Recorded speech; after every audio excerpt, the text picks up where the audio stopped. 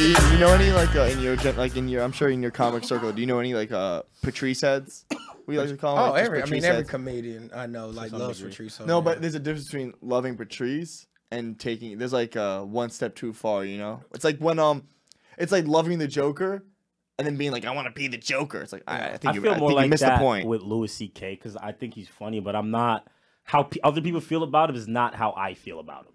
Yeah, and I feel like you kind of feel what I'm saying. Are we doing?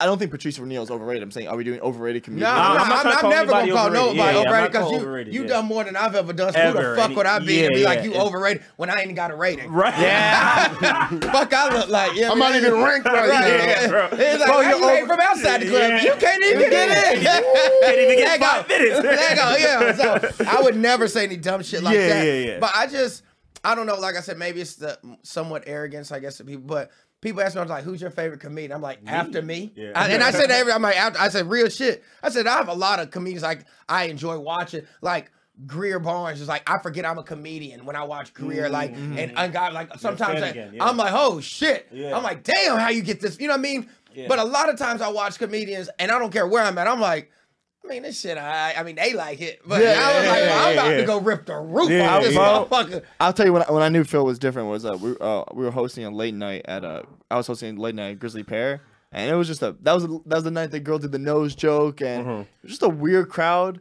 And I'm not gonna lie, it was like one of those nights where I was just, if comics asked me, like, if Phil was like, yo, how's the crowd? I'm like, yeah, right, they're a little weird. Phil never asked that. He was like, when the fuck am I up? Went up last and just talked shit for 10 minutes. And had everyone from the beginning to the room to the back just dying, and I was like, "That's the second story I heard that from. I heard that from Eddie as well about you, about the crowd was being mad weird.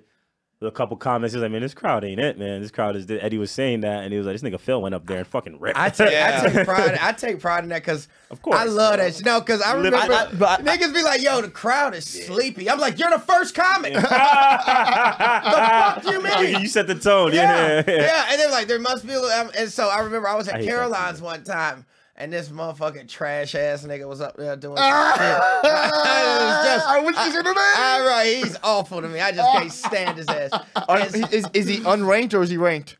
Highly unranked. I don't even know if he's on the same. He ain't in the same AAU circuit as me. I tell you that. He's not Pac-10 out here. Nah. But I remember he was like, "Yeah, the crowd's real tired," and so I was like, "Oh," and so I go up there you know, I do my thing. And he was standing right there, and as soon as I went, I was like, they must have found some Red Bull or something. I don't know. They seem fine to me. But Phil Duckett, that gives you wings.